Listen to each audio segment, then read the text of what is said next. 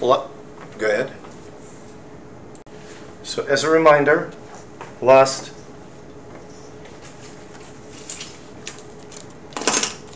week we were talking about cellular respiration, right? And in that process, basically what we have carbohydrates, right?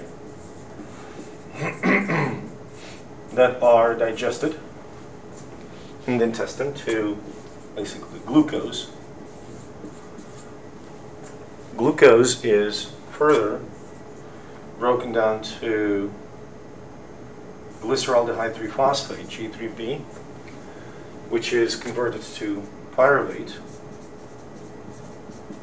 And finally, pyruvate is converted to acetyl-CoA, which enters the Krebs cycle.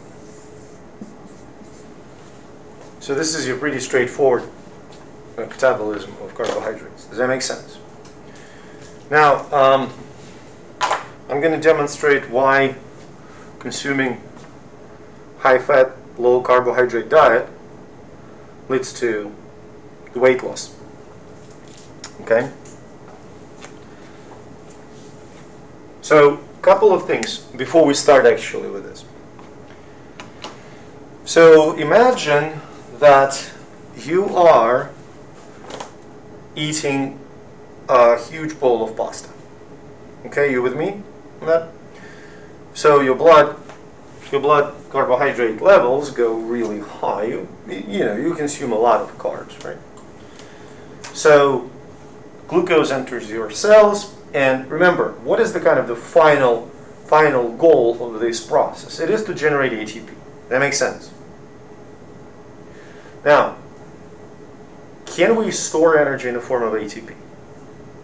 The answer is no, we can't. ATP levels in the cell can rise only so much.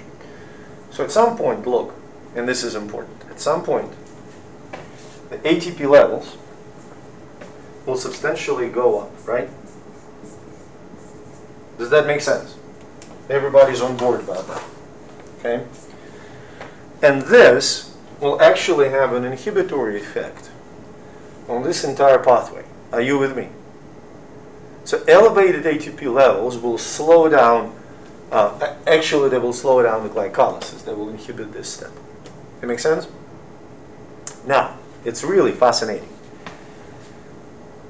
Your cells reached the top level of ATP. Does that make sense? But glucose keeps coming. So what do you do with this? If glucose keeps coming, you have to store it in some form, right? And the form of storage for glucose is going to be glycogen. Are we clear? Now, can you store as much glycogen as you want, or is there some kind of a limit to that storage? There's a limit. You store it in the liver, you store it in the muscles, you reach the glycogen storage capacity, but glucose keeps coming. So, how are you going to store all those excessive calories? In the form of what? Fat. And this is how it's going to happen.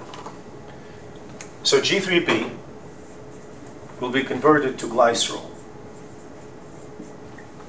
Does that make sense? And acetyl-CoA will be converted to fatty acids.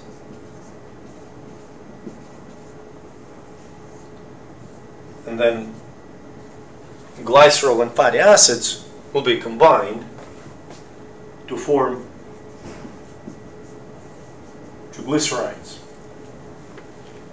Does that make sense? This is fat. Are you following me here? Now, this is what happens, and what is the diet that was actively promoted in the American nutrition? It was high carbohydrate, low fat diet, because the idea was low fat will result in a weight loss, right? Are you following me on this one? Well, if you eat high carbohydrate diet, all the excessive carbohydrates, will be metabolized to glycerol fatty acids to triglycerides, right? Are you following me on this? So this, in this direction, I can put it like this arrow. This is lipogenesis. Now imagine for a second that you are, listen, that you are eating the low carbohydrate, high fat diet, which is also known as Atkins diet, okay?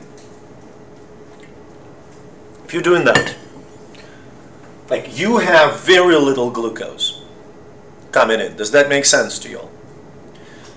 Do you need glucose? Do your cells need glucose? Which cells in particular? Of one organ that absolutely adores glucose. The brain. This is why you have munchies when you study. Okay? That makes sense? So, but you're not getting any glucose from your diet because you're eating high fat. Does that make sense? So you have a lot of incoming fat.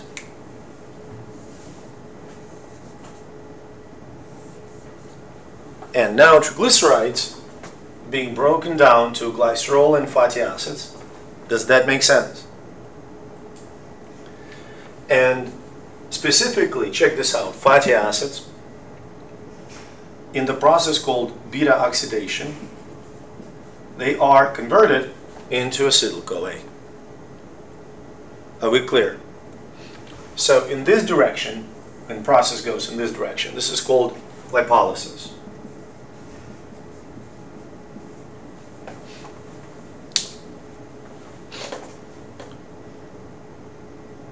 Does that make sense? So when you start consuming low carbohydrate, high fat diet, you basically burning fat, including yours. Does that make sense? Are we clear? Now, there is another interesting feature that happens when you do this. If you decide to go all in and abandon carbohydrates completely, this is what's going to happen. One of the intermediates in Krebs cycle is called oxaloacetate. Oxaloacetate from the Krebs cycle will be used, so I'm going to put oxaloacetate, will be used to produce glucose in the process known as gluconeogenesis. Does that make sense? So oxaloacetate from the Krebs cycle is used to make glucose because, as we just discussed, your brain really needs glucose. Am I clear? Now, if you take one element of a chemical cycle and start using it for something else, can this cycle occur? No, it stops, right? And you have a huge amount of acetyl-CoA accumulating. Am I clear? Let me say it again. If you take oxaloacetate from the Krebs cycle and use it for glucose synthesis, Krebs cycle is being disrupted. Are you following me? When it is being disrupted, acetyl-CoA has nowhere to go. Are you following me? So in this case, acetyl-CoA, okay, I'm going to put no oxaloacetate. Acetyl-CoA in the liver will be converted into ketone bodies. Have you heard about ketosis and or ketogenic diet? This is exactly what happens here. Okay? Does that make sense? Now, if you look at this schematics so far, you can ask, what is the difference between the ketosis that is dietary induced and ketosis that is the result of lack of insulin in the person with diabetes? Well, let's say if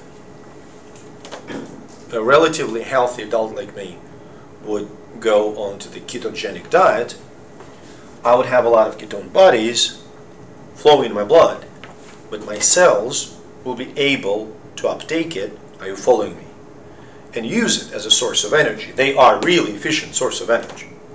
Does that make sense? Clear? Now, sorry, in a person with diabetes, even the uptake of ketone bodies is problematic. So despite the fact that ketone bodies are actively formed, cells can't properly take them in and use them as the energy source. Am I clear so far? Now, a couple of real life things. So first of all, I already mentioned that saturated fats are not associated with increased risk of atherosclerosis, dietary saturated fats, okay? So what does that mean for us in terms of the diet? It turns out that, in principle, high-fat, low-carbohydrate diet is better at controlling body weight than the other way around. Does that make sense? There actually was a study, a really interesting study, demonstrating that. So there were two groups of people, listen, two groups of people who were overweight, okay? And one group received high carbohydrate diet, low fat. Are you with me?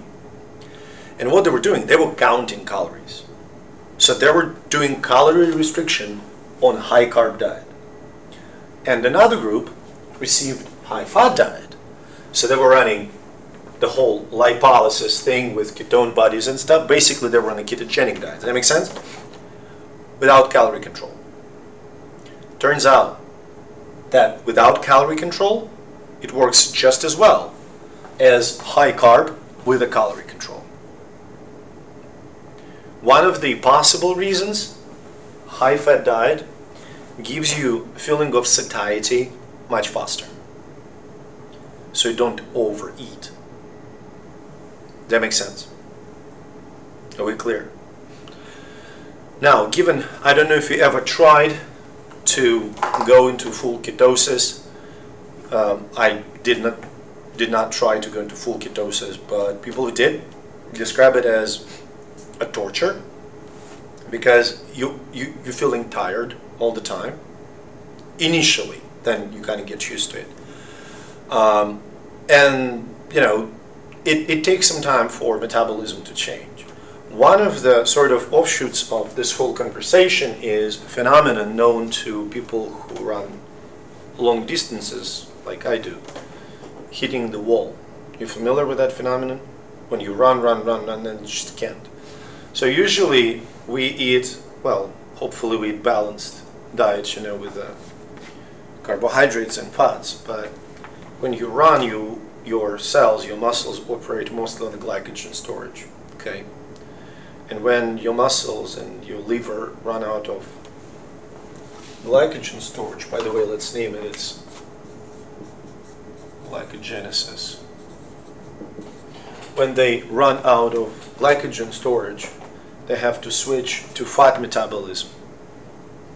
Does that make sense? And that moment when glycogen storage is depleted, but cells did not switch to fat metabolism yet, is the wall. This is why some ultra-marathon runners and marathon runners, they actually live in the state of ketosis all the time. So when they run, they basically from the start, literally from the start, they don't have glycogen storage. Does that make sense? Like they don't store anything here. The glycogen storage will happen only if you have excessive carbohydrates. They don't have them. They don't have carbohydrates at all. So they run on the fats all the time. It's much denser energy storage. So basically they can, I don't know, they don't have all these energy gels. They don't need any carbohydrates during the race. Does that make sense? It's doable. Now, what about proteins? With the proteins, the story is interesting. So, when you consume proteins, okay, they are broken down to amino acids. And then you have two options. So these amino acids can be used for actual protein synthesis, muscle growing and stuff like that. Okay, are you following me? But some of the amino acids will be inevitably catabolized.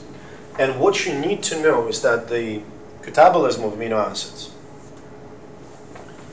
can go via two main routes, which are called deamination and transamination. Okay? Does that make sense? Now, in the process of deamination, ammonia is produced. So it's ammonia. That's minus. So like ammonium leaves. So here's another interesting case. So if you eat high protein, not necessarily high fat, but high protein, low carb diet, your organism will have to run, check this out, on the products of amino acid catabolism. Does that make sense? Are you following me? So let's say you exclude carbohydrates, you exclude fats, and all you leave on some, leafy greens, which have like 0 calories in them, and like spinach and protein shake. Okay, does that make sense? So you have a lot of protein coming in.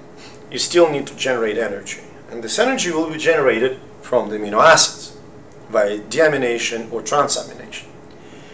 During that generation of energy, the ammonia that is being produced as the result will be excreted in the form of urea through your kidneys. Does that make sense? Are you following me? First of all, it gives a very kind of a little bit of a strange smell to the urine because of the large amount of ammonia derivatives that are being excreted. Second, I don't know if you, like, people, especially teens and young men, young women, who try to build muscle and they consume large amounts of protein, right? They always walk around with big jugs of water because they're thirsty. Because in order to remove ammonia, remove urea from the body through the kidneys, your body has to produce a lot of urine.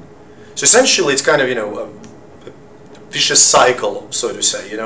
They consume a lot of fluid to wash it away, therefore they pee a lot, and they're thirsty because they produce all the urea. That makes sense. But what's more important, you may read some accounts like, for instance, how much protein a person who's trying to build muscle should consume. And general recommendation of like 1 gram of protein per pound of body weight. More realistic is 1.5. So for a person of my size, it will be something like 240 to 250 grams of protein a day. Unless I eat cows, it's almost impossible to consume it normally from food. So we're talking, this is why people use protein shakes, right? And another important, very important thing about this whole protein story is when people just think, oh, I'm going to just eat, steaks and down them with protein shakes. It's not going to work as well because in order to build muscles, athletes have to consume substantial amount of carbohydrates as well. Does that make sense? So basically, carbs or fats, it doesn't matter. Carbs or fats, you can use either, will be used as a source of energy. So that spares amino acids, you following me, to actually be used for protein synthesis, for muscle buildup, and so on and so forth. Does that make sense? So when athletes are low on energy, say again? When athletes are low on energy, are they low on like carbohydrates and fats? Well, define low on energy. When they are tired, they're just tired. That's tired. Like if you are low on energy after 2 hours of training, that is not low in energy. Like you can eat a cake and you're still going to be tired. Does that make sense? But what I'm saying is, in order to build muscles, athletes have to supply substantial amount of energy either through carbohydrates or triglycerides. That makes sense? So the proteins can be actually used for protein synthesis. Does that make sense? Now, what last little bit that I wanted to highlight. Basically, all of these processes, all of the energy converting processes happen in mitochondria, except for glycolysis, this part. Okay? That happens in the cytoplasm of the cell. The main glycogen storage organs are liver and muscles. Does that make sense? And most of these reactions can go both ways.